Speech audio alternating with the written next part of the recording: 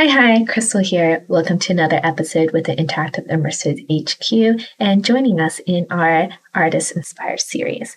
In this video, I'll cover Carlos Cruz-Diez. He is a French Venezuelan artist that really was a big figure in a 20th century artist realm of color scene, and he was big on kinetic and optimal art.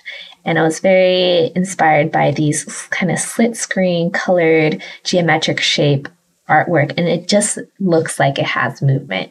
So I thought this would be fun to make it generative, and I did a little thing in TouchDesigner that will teach you how to do.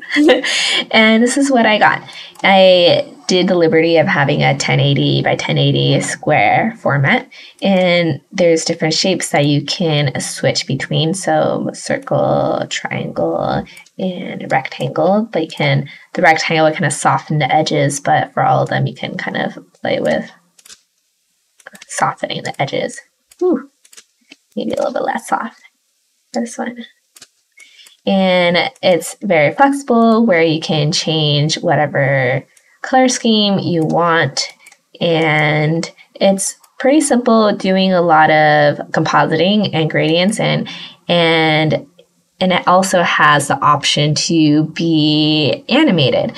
And I will show you demo the animation, but I just want to do a disclaimer. If you are sensitive to strobing or seizures, you should pause this video and skip forward till I stop demoing the animation, because it can be kind of intense with all the stripes and the colors. And paused. Okay, so you can have a speed chop that kind of affect the animation and have it change the stripes and also the rotation.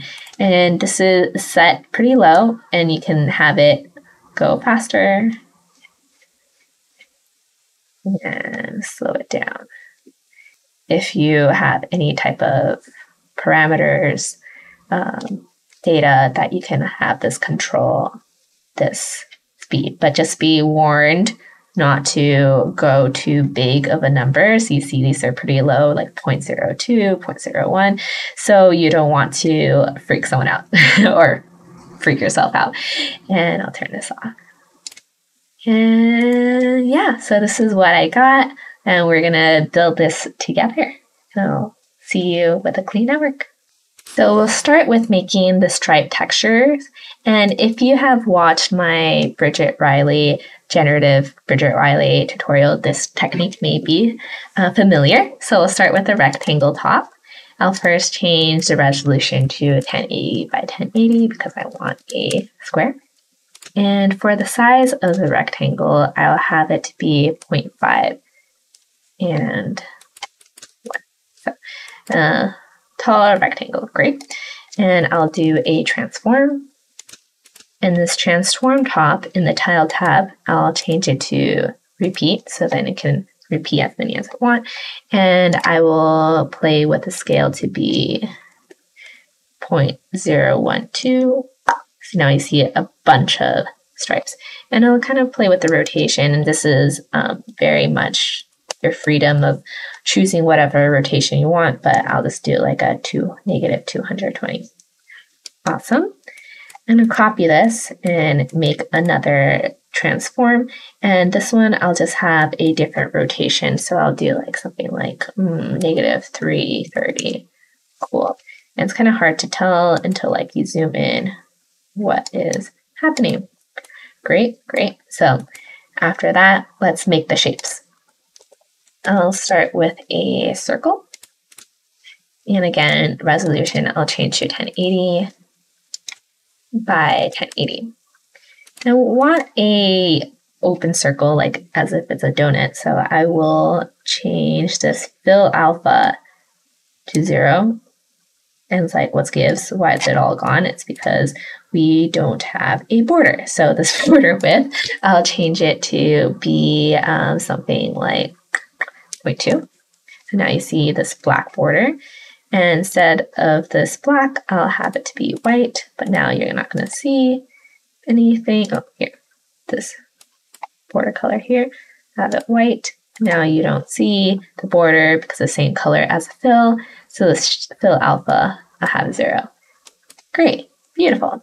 And then I will also play with the center because I'm going to have 2 circles.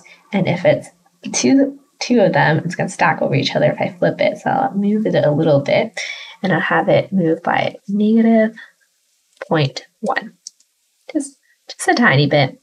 Well, and the radius, I'll make it slightly smaller. So 0.35 by 0.35. Great. And I'll copy and paste this, and I'll make this triangle. And the triangle one for this polygon parameter, I'll turn it on, and I'll move the size to be, I'll make the border width to 0.3, and then the radius to be 0.445. 4.5. So a bit bigger. Great. And the final shape I'll have is a rectangle. And for the rectangle, I actually want, I don't want to be a square, so I'll make this 0.5 to 0.6. And rather than having it so perfectly straight, I'll do a little bit of rotation. I'll just do like a 16 rotation. In the center, I'll change it to -0.12 and -0.5. So then it will not be completely next to each other, but a little bit staggered. And I forgot resolution, change to 1080 by 1080. Great. So I'm going to move this a little bit higher. So let's do -0.13. Great. And I want to soften it a bit, so I'll soften it to be 0.05. Pretty soft. You can adjust it to the way you want. And the circle too, if you want to soften it a little bit, it's your network. Do what you want. And then we'll add a switch top. I'll just select all of these and hook it, pipe it into the switch. And then, so now you can switch between 0, 1, 2 for which shape you want.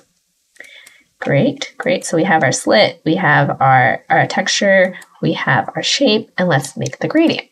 So I'll add a ramp. In this ramp, rather than type of horizontal, I would want it vertical.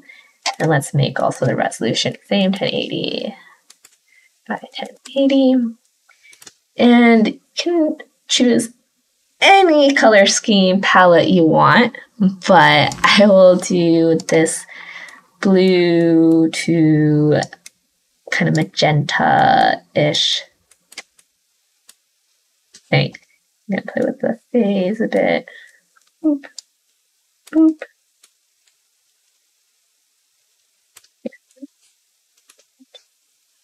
And I think I'm vibing with this. Yeah. So now we're going to composite this texture onto this shape, but with this color. So we'll do a handy dandy composite top. And I'll just choose one of the transforms. I'll choose the first one. Second. So now you see the texture on it. And then let's add some color on it. Ooh, got our first shape. Wonderful. And now let's play with having another, actually, let's start with the background. So this will be for the shape, and this will be for the background. So let's actually, so we don't get confused, let's do shape text. And this will, I'll call it to be key text for background texture. So rather than, you can just make another ramp, but what I will do instead is do a HSL adjust and pipe this to the ramp. And you can play around with shifting this HSL adjust. And you can play with the hue offset. So I'm going to do like something like this. Maybe you can play more with, you want to do some like saturation multiplier thing, or maybe like a, yeah, I think mostly I would just suggest like playing with the hue offset section, but I'll just, I'll first put it for -39, and I'll see what we'll adjust it. We'll adjust the HSV adjust. And I'll do a multiply top. We can do a comp too, but since we're going to just pipe two things, rather multiple things, I'll just do a multiply comp, since I know that multiply top, because I know that's going to just be the one type of composite we're going to use. And I will put the background text and the HSV adjust. Great. And now we have this one shape, and I want another duplicate of the shape. So rather than making another shape, we can just make a variation of the shape by doing a flip. This flip, I'll put it here, and I'll turn on the flip X and flip Y. So it's on the other side and upside down. And for this, I'll add another HSV adjust. And for this HSV adjust, you can, again, play what you want to do with it. Can adjust the offset to something. And I'm going to retouch all of these, but just so you can have an idea. So you can play with the HSV adjust over here. And we're going to comp this, and this all together. So we'll do a composite top. And then set this to over. Now pipe 1, 2, and 3. Actually, not too bad. Let me add a null. I'll call this out. And I have this in the background so we can see what's going on. So you can see the background grid because it is transparent. So we can add a transform. We'll turn on, and we can change this color to something else. Let's play with yellow. I feel like this is going to be a bad idea. And then turn on this comp over background. Okay, let's not vibing with this. Ooh, blue kind of works. Freedom. Choose whatever. Actually, this dark green is kind of nice. Cool. And again, you can play with the different, just be adjust. I kind of like this reddish more.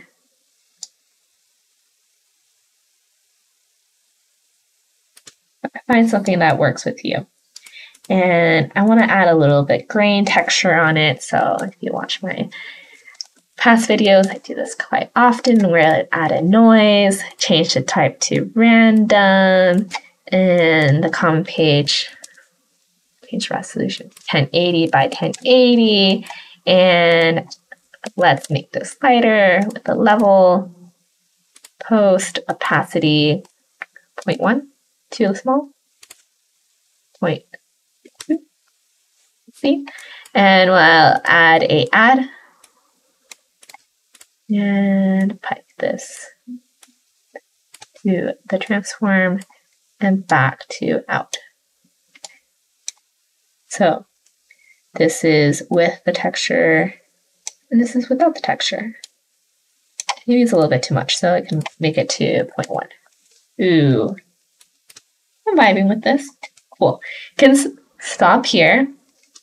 Can maybe play with the center location a little bit. So if you want to have it a little bit stacking, maybe a center to like -108, play around with the different shape variations. But if you want to continue, we can make it animate a bit. So in the chop land, I will do a constant. So I keep saying so. You can also just in the transform do abs time maps time.frame and make this very low. So I think it was like 0.001 and have it animate this way. But lately I've been liking to do the speed chop method, because then I'm able to slide and change the speed, because once you have to manually put this in to do it. Ooh, too much. So you can feel free to do that, or you can add a constant, and I'll call this speed, and I'll add a speed chop. So if I have this to be at like 0.01, then it starts counting up, and I'll just add a null. I'll call this bar for parameters.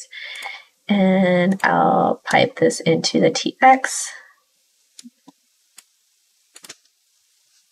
I'm going to just copy and paste this into this TX. But since I don't want it to be all the same, I'm actually going to add a negative in front of it, so it's going to go to a different direction. Again, you can stop here, but I want to also add some rotation on the physical shape, so I'll add a transform on behind the shape, and I will paste this into the rotation. But I'm going to actually times it by 10. Yeah, so it's a little bit faster. And I'll copy and paste this and do the same for the other rectangle. Great. Then if you slide the constant, but please slide maybe in a measurement of 0.001, you can make it stop or increase it quite a lot. This is where the warning of the strobing comes in. I'm gonna move it back to 0.01. That's a good speed. And yeah, you can do different shapes, play with the softness, and really make it your own. I'm gonna turn off the speed chop so it's not moving. And there you go. That's the tutorial. Again, make it your own, play with different shapes. Don't even have to use these shapes. You can even put in an image and see what you can get out of it, different color schemes. And if you make something that you're very proud of and you want to share it on your social, feel free to tag the Interactive Immersive HQ and myself. I'll leave my handle in the comments in the caption below. And if you have any requests, feel free to put in the comments. And till next time, have fun. Bye. Hey guys, thanks for watching. If you're serious about taking your TouchDesigner and interactive skills to the next level, I highly recommend you check out the Interactive and Immersive HQ Pro. It's the only educational resource and community of its kind for TouchDesigner and interactive professionals. You can learn more by checking out the link in the description. And if you like this video, don't forget to hit that like button. And if you're new here, don't forget to hit subscribe and the little bell icon for more awesome free content.